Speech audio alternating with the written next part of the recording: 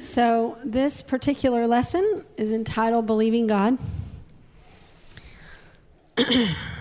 I get fired up. Front 2 rows, bless you. I might spit. Y'all know that. But for real, they know. It's like, oh, bless. But I really believe that the advancement of the kingdom of God cruxes right here. Because the way has been paid. Jesus has done what he can do. The Spirit of God in us is fired up and ready and able. Everybody say, and able. And able and willing and confidently sure that you're the right person. That we collectively are who he did good. He chose us to do this. But I'm telling you, we enter this issue of believing God. Not believing about God, not knowing things about him and thinking about, no. I'm talking about believing God. Who's gonna stand up and believe God? Who's gonna stand up and remember who he is, remember his character, remember his heart, remember his impeccable truth, character, integrity, honesty, purity, and take him at his word in my life, and then together we collectively take him at his word as one. And that's going to change everything. Because I can guarantee you when we do that, Aslan is on the move. He has a powerful agenda. There is, whether we like it or not, a short time.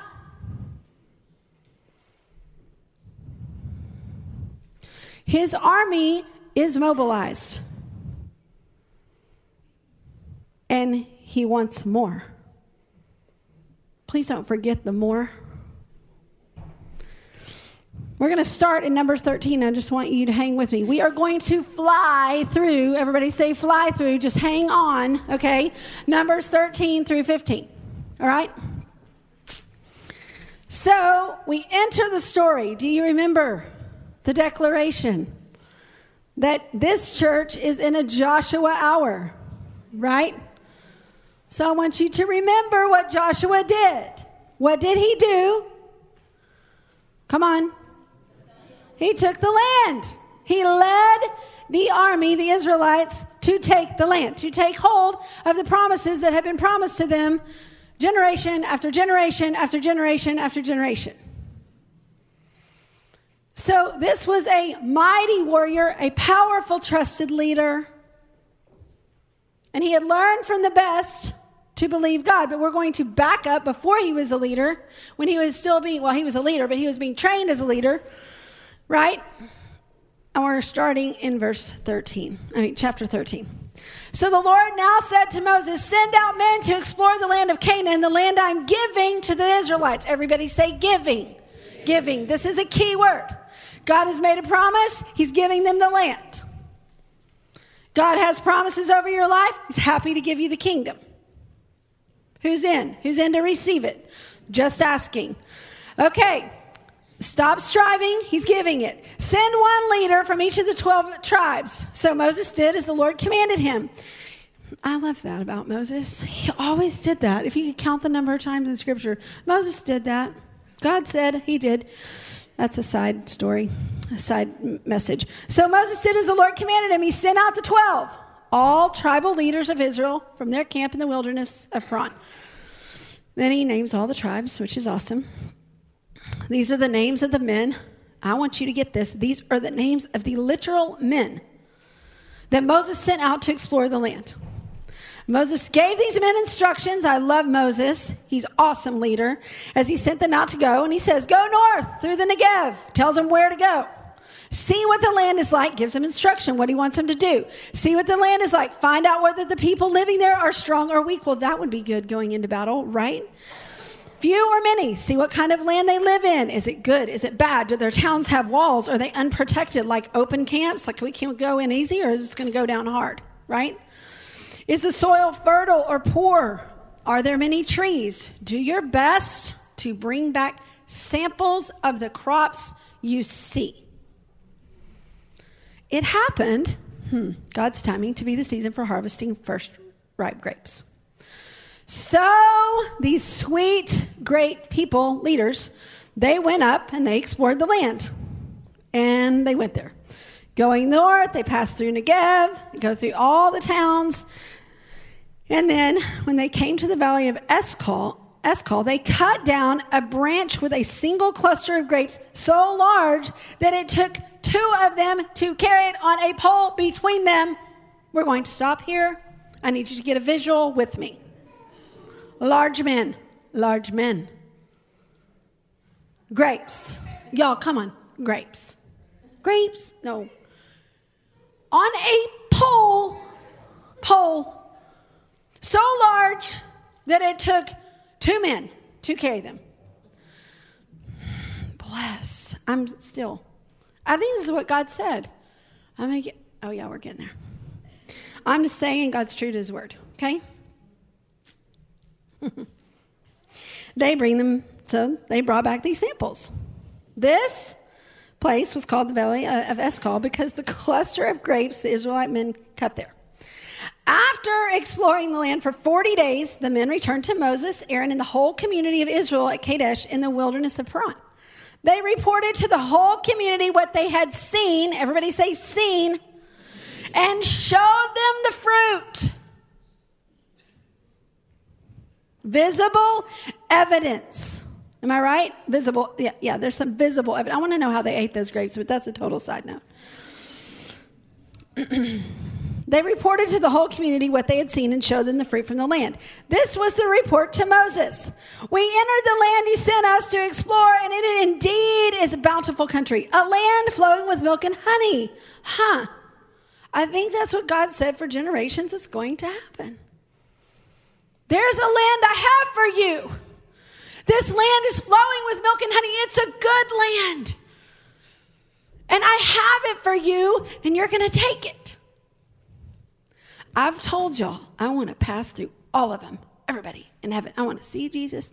I want to see my daddy. I want to see some family. And I want to go. I'm going to say, Joseph, I'm going to come back and talk to you. Moses, give me just a minute. Take me to the Israelites who lasted 4 generations with 0 evidence and still passed on the truth. There's a land. There is a land. And it is yours. And he is giving it to us. You can count on your good God. And his word is true. And you are chosen. And you are powerful in his might. And I know you see slavery, but that is not your destiny. And we will see God move. And you will take this land. I want to go see him. I want to look in their face, and I just want to say, thank you for your faith. You never saw any of it, and you knew it in your bones. That's going to be important in a minute. Okay, back. So here they are.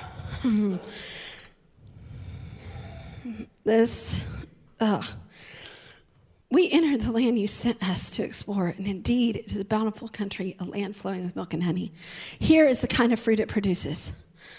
But I want everybody to circle verse 28, and I want you to put a fat X over that word.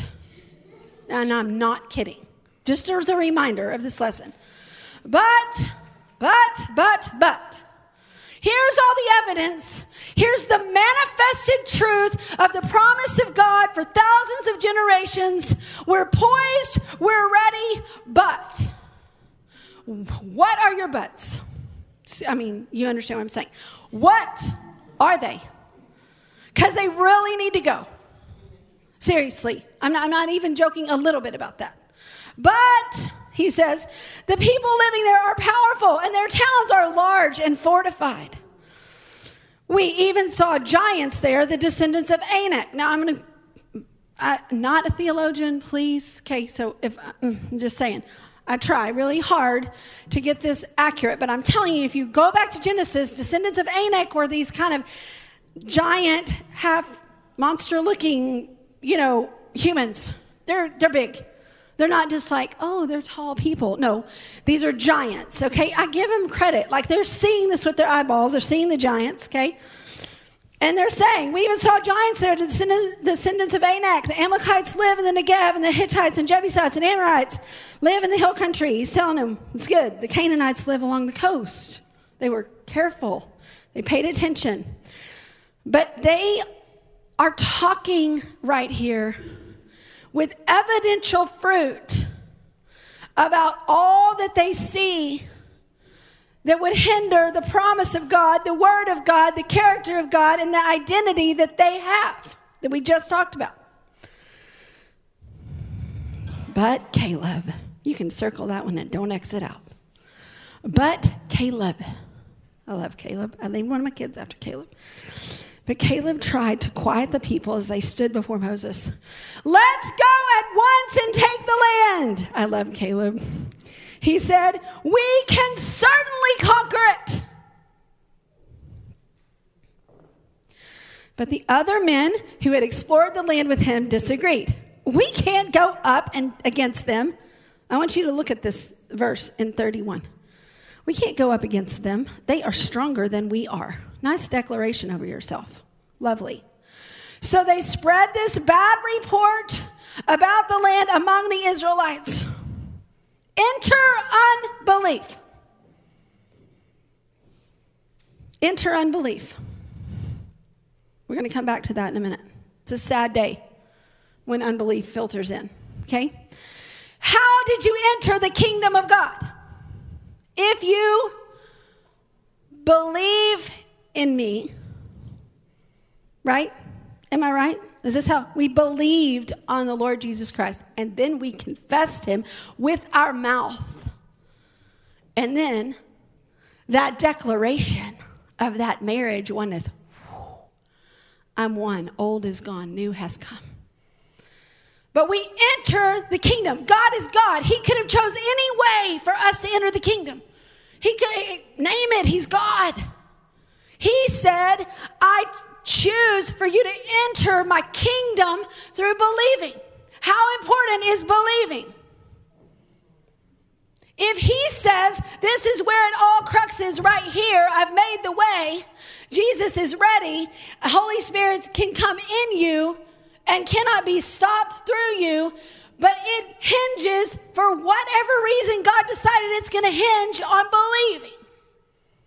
Well, I am here to declare to us that if we enter the kingdom, if God decided back then that we're going to enter the kingdom and we enter the kingdom through believing, we're going to keep entering and keep taking the kingdom by believing. This is how we access and appropriate the kingdom of God. In one scripture in Thailand, when we were in Thailand, we would teach our kids these scriptures, and they were little, and so we would find short ones, or we would find a long one and shorten it, And so this one, though, my little one, he would always say this: the work of God is to believe. The work of God is to believe. And the other one say, in Jesus. And we would walk around our house, please, Jesus, help us, in Thailand, where all the people are bowing down to their, spirit houses, seriously. And they would say, the work of God is to believe in Jesus. And I'm like, praise the Lord that the work here is to believe, because I got nothing, right? I got nothing. Jesus, you're who I've got, and your love for these people. And they used to walk around, I'm not kidding, I'm giving this for an example, okay? They used to walk around to the spirit houses, and my little boy, he might be ours, if you knew my husband, and he would say, in Jesus' name, I command you to fall down and come under God, okay? And he would do that. And we tried not to just kind of go, all these people. This is their love. This is not happy acculturation going on, okay? Because I'm like, But they're warriors, and we want them to be, and we train them up to be. So their daddy said one day, we had done a prayer walk around our neighborhood, and their dad said, hey, guys, y'all come here. he said, I want you to know something. And I always do this when Eric gets down with him because I'm going to listen to what he says. And he said, I want you to know that you're exactly right. You're exactly right. We want those things to bow, right? Voodoo is not more powerful than God. Nothing in the earth is more powerful than Jesus. And there does need to be a submission will, but he said, I need you to understand, son, that all we need to do is pray for them to come to a revelatory knowledge of God's love. He didn't use that word. We need them to see and know, but that's what he was saying. We need them to see and know and feel that God loves them. And the second they see and feel and know that God loves them, they will go and they will tear. He said they will tear those spirit houses down themselves. And they were like, oh, well, let's go, Daddy. In Jesus' name, I declare you know God's love. That's what they would say every time they saw a spirit house in. They will know God's love. And I'm like, yes, yes. And I just would meditate on that. They will tear those spirit houses down themselves. Come back. Unbelief is the one thing. I believe this with my whole heart. We have a flesh man, and sin is a major, I know you're going to say, you said it wasn't. No, sin is a major problem when we choose it and hold on to it. But it's not a problem when Christ has made the way and we willingly yield it over. But what is a problem after we willingly yield over our sin and our flesh man and crucify it because out of the love of Christ? What is a problem is that believers sit in unbelief over who we are and who our God is and what he said and promised us. And it costs us, and it costs the generational line, which we're about to see, and it costs the world out there everything. Because we're sitting in unbelief and we've taken it in because of what we see in the natural. Instead of going up and believing God and believing his character and believing his word over your life personally, over a church, over a city, over a nation, and over the nations of the world. So here's Caleb, sweet Caleb. He's trying to calm him. He's trying to say, don't talk about this. The land we traveled through and explored will devour. And this is what they say. Caleb's saying that. They're like, we can't go up against them. They're stronger than we are. So they spread this bad report, and this is what they say. The land we traveled through and explored will devour anyone who goes to live there. Oh, lovely. So now they're not just big. Now they're going to devour us. I need you to watch the progression here. It's an important progression, okay? Because belief progresses into manifestation and the demonstration of the kingdom of God. That's what it does. Look at your own life. Unbelief has a progression and a manifestation. And it ends in death. I'm telling you, it ends in death. Whether it ends in your physical death, your spiritual death, your emotional death, unbelief, as it is played out and manifests, results in a robbing, stealing, killing, and death. And we cannot tolerate it anymore. The cost is too high. And we're going to keep seeing it. Then the whole, chapter 14, then the whole community began weeping aloud. I want you to look at what happens. Enter the emotional trauma and turmoil of unbelief. Then the whole community began weeping aloud, and they cried all night. Everybody say all night. Y'all, the whole community, men, you're crying all night. This is some kind of power. No, listen to me. There's some kind of power in this unbelief. It does unnatural things. Men don't cry all night. I know they don't. Well, they did. They did. Weeping aloud. Their voices rose in a great chorus of protest. Now watch what unbelief does. Against who? Moses and Aaron. So, as unbelief begins to take its course, it's going to cause emotional turmoil and trauma, induced largely by fear of some sort. And then it's going to find its way to attack leaders. Guaranteed. Guaranteed. So I want to encourage you, there's probably many things that we can do when we find ourselves in unbelief to wake up from it. But guaranteed, if you begin to, in your heart, and I'm not talking, let me be careful here. If you begin in your heart to attack leadership, and I mean attack, I don't mean share vulnerably, honestly, brother to brother. I'm talking about what we're about to see here. You need to ask, where is the unbelief? Where have I stopped trusting Jesus? Where have I stopped believing him for the promises over my life? Where is he in charge? Where am I taking hold of his goodness, his character, his heart towards me? So here they go. And now they're coming in protest against Moses and Aaron. If only we had died in Egypt. Y'all, what? I read that scripture, I was like, are you serious? Are you serious? You are on the cusp. Seriously. It's time to take your land.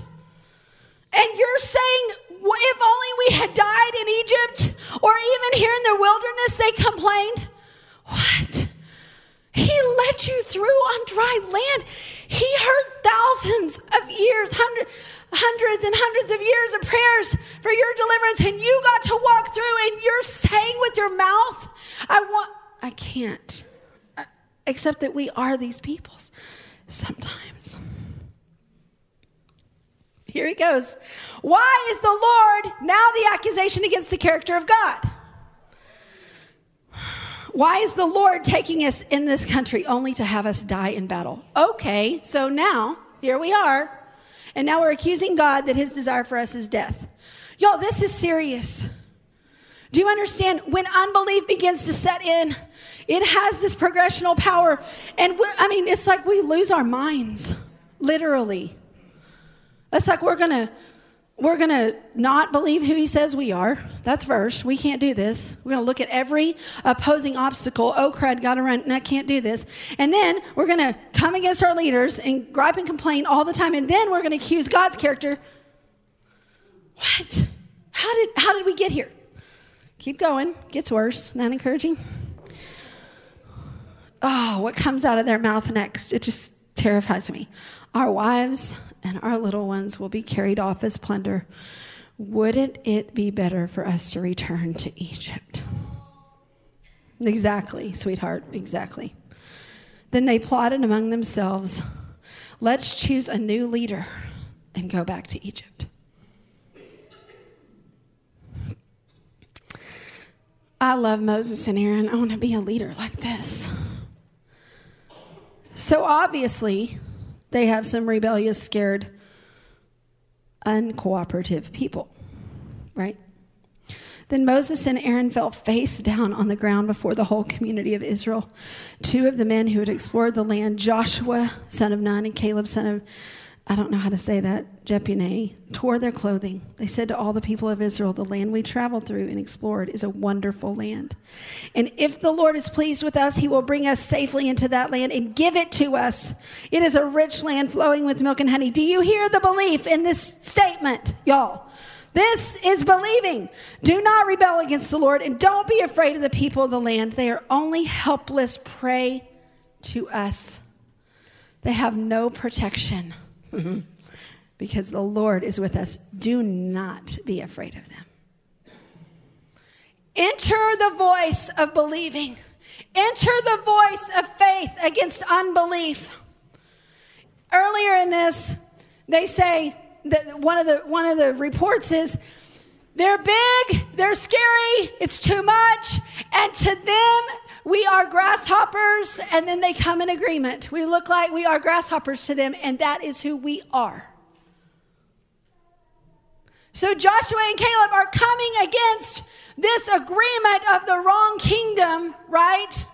We see all the obstacles. We see what's coming against, and now we're going to get in agreement that we're just nothing over here. We're just peons with no power, and they're bigger, and they're scarier, and it's hard. So no. We're not so different. And Joshua and Caleb come and they're like, we got this. We got this. He said thousands of years, but remember our good God. Remember his character. He took us through on dry land. Remember don't you just want to say, look, remember the miracles. Come on. Right? And they're like, no. Okay, not happening. So I want you to listen to what happens to the voice of faith amidst unbelief. Here we go. Got to find my place again. What verse am I in? 10. Verse 4 of chapter 14, right? Okay. So, no, then I will, hold on. Where am I? I lost myself, y'all. Sorry. 10 of what, Megan? Okay. Thank you. But the whole community began to talk about stoning Joshua and Caleb. Y'all, we laugh, but it's not so different. The voice of faith, the voice that says we're going on, the voice that says, here we go, we're going to take the land. And unbelief is in the camp, and now we're going to kill each other. Literally. Now we're going to do whatever we have to do to shut that faith thing and that believing thing down. You think there's some spirits in operation among the camp? I'm just asking. Then the glorious presence of the Lord appeared to all the Israelites at the tabernacle. Thank you, God, for showing up. And the Lord said to Moses, how long? I want you to hear the word of the Lord here. How long will these people treat me with contempt? Y'all, do you understand that? How strong that word is? This is direct opposition. How long will they stand in direct opposition, complete contempt of me? So this unbelief becomes very personal to God. Will they never believe me even after all the miraculous signs I have done among them? I will disown them and destroy them in a plague. Then I will make you into a greater nation and mightier than they. But Moses, God, I'm telling you, I love this man. I might stop and talk to Moses before I talk to this. Maybe. What will he goes in? I love his intimacy with God. You talk about bold as a lion. There's some guts coming out right here. I'm just saying. But Moses subjected. What will the Egyptians think when they hear about it? He asked the Lord. They know full well the power you displayed in rescuing your people from Egypt. Now, if you destroy them, the Egyptians will send a report to the inhabitants of this land who have already heard that you live among your people. They know, Lord, that you have appeared to your people face to face and that your pillar of cloud hovers over them. They know that you go before them, pillar of cloud by day, pillar of fire by night. Now, if you slaughter all these people with a single blow, she's totally capable of doing. I love that Moses, in the middle of it, reminds him, I know how powerful you are. The nations that have heard of your fame will say the Lord was not able to bring them into the land he swore to give them, so he killed them in the wilderness. Please, Lord. Do you remember that these are the ones that are wanting to kill his leaders? I'm sorry, I've been in leadership. You want to kill my leaders? I'm not for you. You're just going to have to deal with it, okay? Because I'm going to protect them. And, yeah. I'm going to save that for another day. I'm just saying, here comes Moses. And he says, why do I keep losing my place? Thank you. Please, Lord, prove that your power is great as you have claimed. For you said the Lord is slow to anger and filled with unfailing love. He just starts reminding God who he is, forgiving every kind of sin and rebellion, but he does not excuse the guilty. Anybody hear that? He does not excuse the guilty. He lays the sins on the parents of their children. The entire family is affected, even children in the third and fourth generations. And there's a lot to that right there that I don't have time to go into. I'm just saying, I'm reminding us sin has consequences, and we want to live in radical love and obedience to the Father. In keeping with your magnificent, unfailing love, please pardon the sins of this people, just as you have forgiven them ever since they left Egypt. Then the Lord said, I will pardon them as you, Moses, have requested.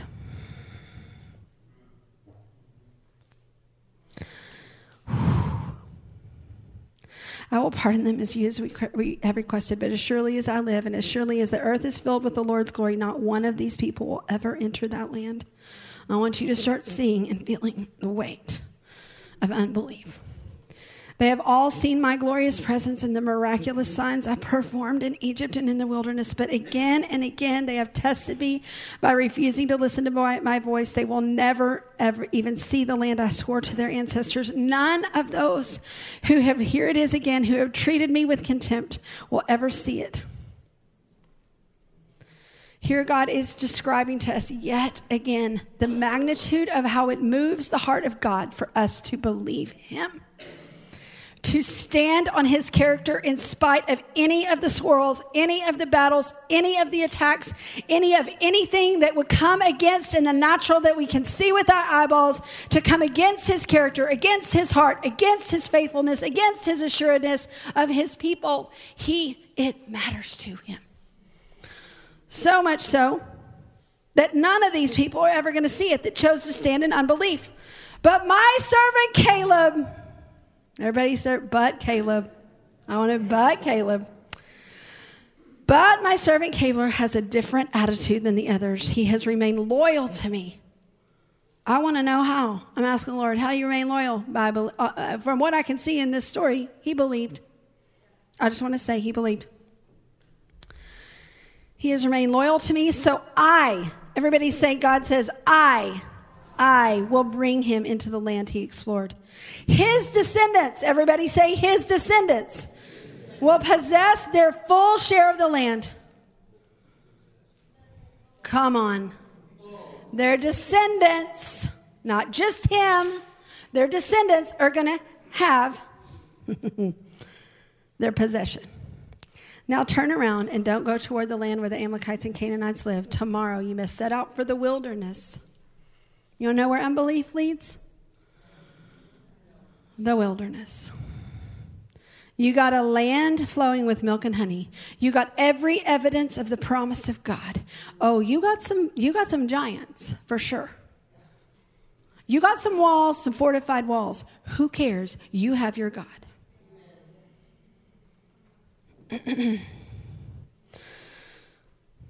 Then the Lord said to Moses and Aaron, how long must I put up with this wicked community and its complaints about me?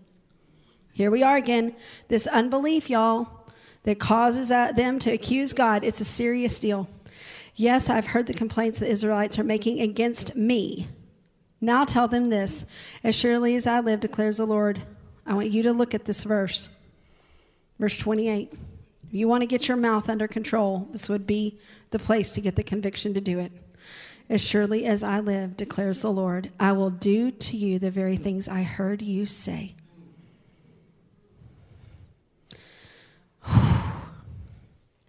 We're going to have a whole lesson on the power of the tongue and our thoughts and our words.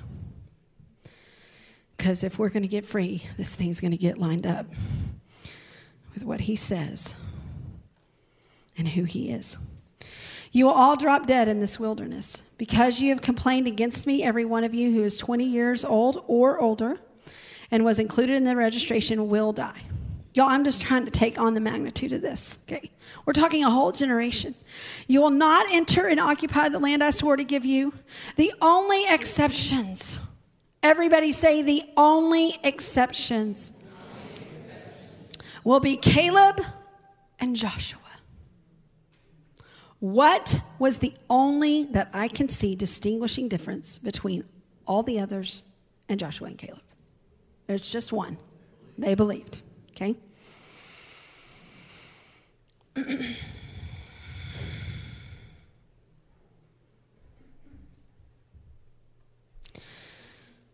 You said your children would be carried off as plunder. Well, here we see the grace of God. I love how he can't not be gracious. It's just who he is. You said your children will be carried off as plunder. Well, I will bring them safely into the land, and they will enjoy what you have despised. Thank you, God, for your grace. But as for you, you will drop dead in the wilderness, and your children will be like shepherds wandering in the wilderness for 40 years. Guys, you want your children, physical or spiritual, to take the land. Could you please get serious about believing the character of your God and the word of your God? In this way, they will pay for faithlessness until the last of you dies dead in the wilderness. Because your men explored the land for 40 days, you must wander in the wilderness for 40 years. And the next time you want to tamper with or play around with unbelief, just know it doesn't just take today. It tries to take a whole lot more than that from your life and from your generational line. A year for each day, suffering the consequences of your sin. Then you will discover that it is like what it is like to have me for an enemy. I, the Lord, have spoken. I will certainly do these things to every member of the community who has conspired against me.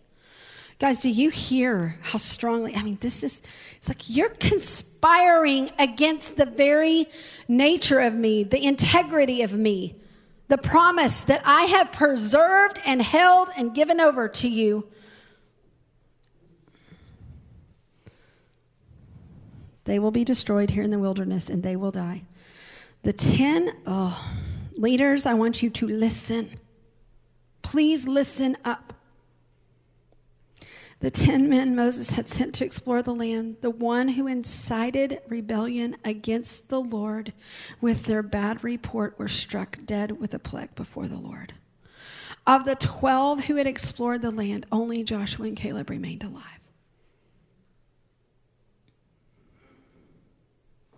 Leaders, because you have a place of influence, because people trust you, you must, by the grace of God, tend to this place. You must hover it and watch over it and guard it. You have to keep looking at your God and believing him. There is no option. I know it gets hard. I know the giants are big. I know that it seems impossible. Believe anyway. Look at him longer than you look at the giants. Look at him, listen to him longer of his faithfulness through generations, and do not waver. You set your face like flint as a leader. And you know your God. And you keep telling him who he is in face of all of it until you see the manifestation. Because it will happen. We're getting there. When Moses reported the Lord's words to all the Israelites, they were filled with grief. That's another thing unbelief causes. Because when in his mercy, he finally does let us see our unbelief, it's grievous what we've lost. It's grievous the time. Especially when we can't get it back. And they got up early the next morning and went to the top of the range of the hills. Let's go, they said. We realize we've sinned, but now we're ready to enter the land that the Lord has promised us. But Moses said, why are you now disobeying the Lord's orders to return to the wilderness? It won't work. Don't go up to the land. Basically, you're going to get killed by your enemies because the Lord's not with you. When you face the Amalekites and Canaanites in battle, you will be slaughtered. The Lord will abandon you because you have abandoned the Lord. I want to ask you, how'd they abandon the Lord? Unbelief. But the people defiantly pushed ahead towards the hill country. Bless these people. They're going to figure it out eventually that he's in charge, and they are not.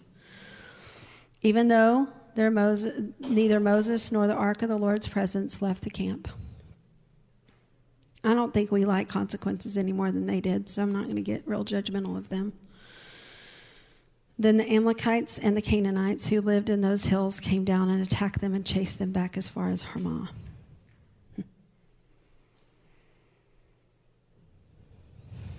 Then the Lord told Moses, give the following instructions to the people of Israel. When you finally settle in the land I'm giving you, you will offer special gifts as pleasing aroma to the Lord. And he goes into all of these things of what's basically, he comes to Moses and I believe encourages him here and says, it's going to happen. I know what you see. I know it's hard. But you're going to see it, Moses. I'm not saying you're going to see land. I'm saying he's saying they're going to take the land. Promises again. Speaks the promise again. They're going to take the land. If you go on in this, which is a great thing to do, we don't have time to do it tonight, but if you go through all this, basically what happens when they get right on the cusp following Joshua, remember this is your Joshua, our church. when they follow Joshua and they take city after fortified city. It gets interesting, right? I mean, who would have thought to blow trumpets and knock down your enemies? And then there's the circumcision right in front of the enemy's camp. You know, like there's stuff. They got to keep trusting God as they take their land. But what happens when they enter the land? What happens when they get right there is God says, in here he says that God kept Joshua and Caleb alive. They're the only ones of that whole generation that didn't die in the wilderness, and he ushers them in. I love this when you read it later. Basically, God says, come here, Joshua. Come here, Caleb, by name, individually. And he says, bring your descendants. You get first pick. The next time you want to cower in unbelief against your enemies when the promise of God has spoken, could you please, if you can't do it for you, see your descendants? Think years down the road when the battle looks hard and Jericho's staring in your face. When God asks you and commands you to be circumcised, incapacitated, taken out, and trust him. When he asks you to step into that river again, and you're dependent on the waters opening again. When you come, because they did come to the land flowing with milk and honey, who had descendants of Anak in it? They didn't get smaller, people. What happened is God was believed. Only difference. When you're standing right there, can you please think generationally? And beyond that, can you please look at your huge God who is faithful? Can you do what he asks us to do over and over? Remember, remember, remember, remember, remember. Can you look at him square in the face and say, I'm not giving up my land.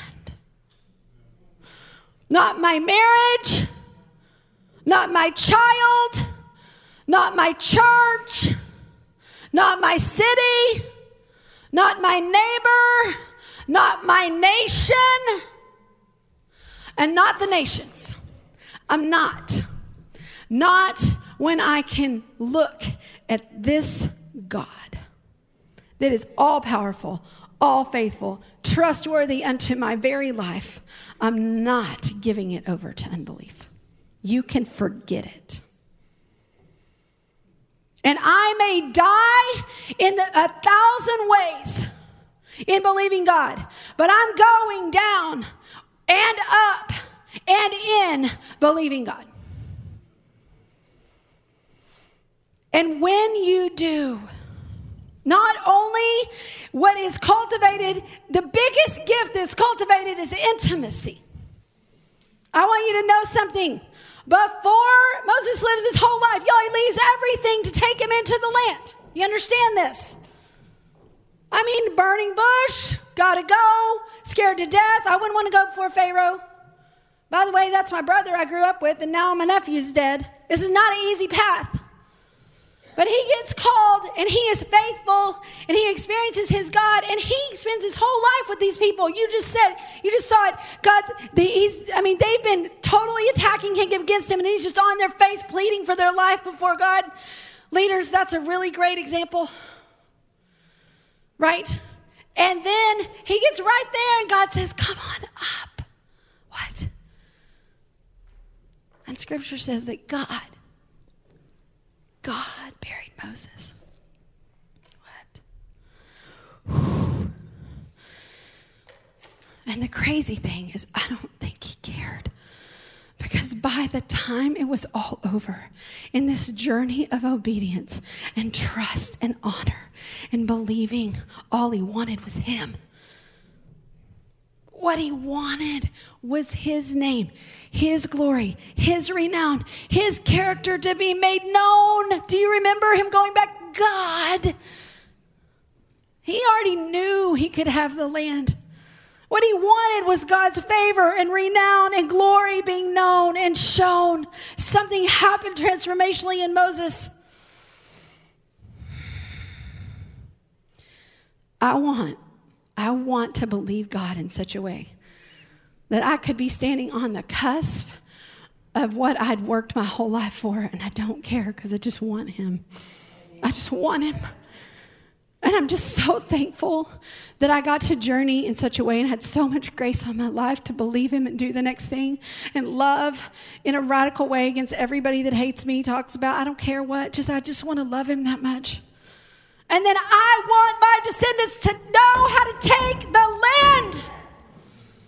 Oh, go get him, baby. Go get him. I got to go. You go. I'm telling you, some of your generational lines are on the cusp. Don't you dare quit. Stare at him longer. Go back and remember more. Do whatever you have to do to hold on to trust and faith that it's going to happen. Jericho is going to fall. We're going to inhabit Anak, and all his descendants are going to say bye-bye because they have to. Because God, your God, is with you. Personally, the two that believed got what God had promised. Collectively, they inhabited. See, individually, because they believed, they got their portion. And so did their descendants. But collectively, they took the land.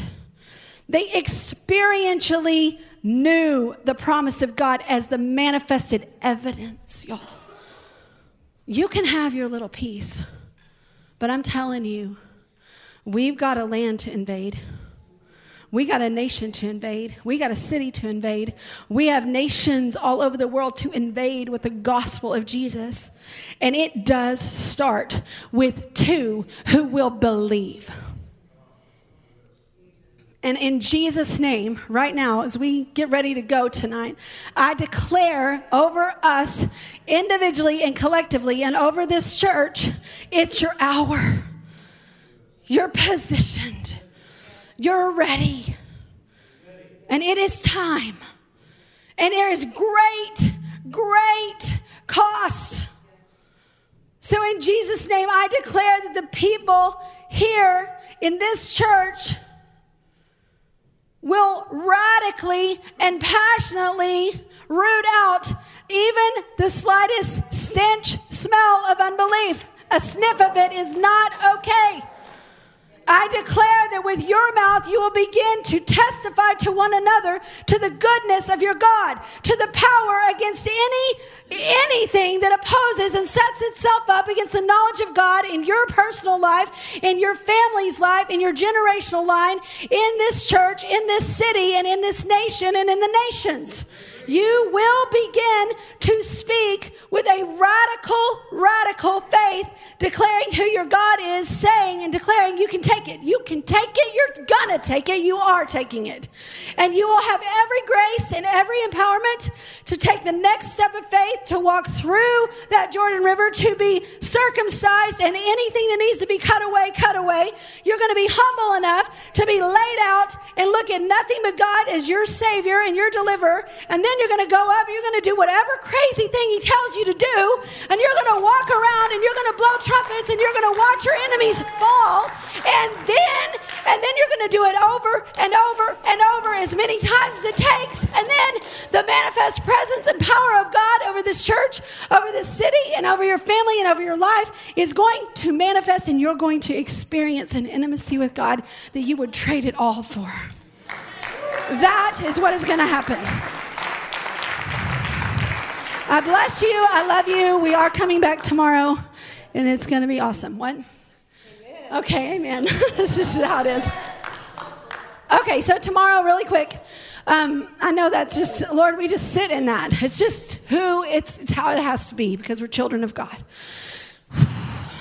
Just breathe it in for a minute, right? Because you know your battles, y'all. Yes, you know your battles, y'all. You know them. And they seem giant. They seem giant. I'm telling you, get your eyes off of him and get them on him. You go back and you remember and you tell yourself and you declare with your mouth out loud. Thank you in Jesus' name. And when it costs you, you go ahead and let him cut away. And that hurts, by the way. I'm not a guy, but I'm just saying. I know that it does. I got boys. I'm not joking. It hurts. There's a cost to taking this land. There's a purifying fire that's going to come. And you're going to go, I don't know if it's worth it. Oh, it's worth it. And you go ahead and let him do whatever he wants. Whatever and however. And when you just feel like you're crazy because you just left the best church in the world and the best job and the best boss you've ever had, and he says, you need to move on, and I want to throw up, it's because I didn't see you people yet. I'm not kidding. I couldn't see it yet. It took my best friends 4 years of prophesying over me for me to finally step into it. But I finally obeyed. And I'm telling you, your faces will be etched forever. I don't know what crazy thing and at what cost he's going to ask you to do to take your land. But I'm telling you, it compares nothing. It does not even hold a candle to him. Because the best gift I have right now is that I feel him closer than I've ever felt him. Even though the cost was greater than anything I personally have had to lay down yet. You are worth it. He said it. You are who he says you are. You have a God that does not fail. He does not fail. He does not fail. And you can bank your whole life. They did. Waiting on the promise. Remember those? 4 generations. Oh, they're good. You look at Hebrews and they say, you know what? Some of them didn't see it, but we're together in this deal. And they're banking on you. You understand that? They believed. They believed. And they need you to believe. And God feels really strongly about it, in case you hadn't read these 3 chapters before. And the biggest thing is he is worthy, y'all. He is so worthy of your belief. He's so worthy of your circumcision. He's so worthy of your trust. He's so worthy of your radical obedience. He is so worthy. And he's your prize. And if you, by the time you're done journeying with him, you really won't care about the manifestation. You'll just care about him. And then your descendants. Well, they'll just take the land in ways you couldn't even imagined. So, Lord, I just pray right now. Again, let's just agree. We're going to say yes, Lord, again, because that's what got y'all into this whole thing anyway. 1, 2, 3. Yes, Lord. We choose to believe you. We choose to believe you, God. And I pray for the grace for every single step of this, for every one of these people in Jesus' name. Amen.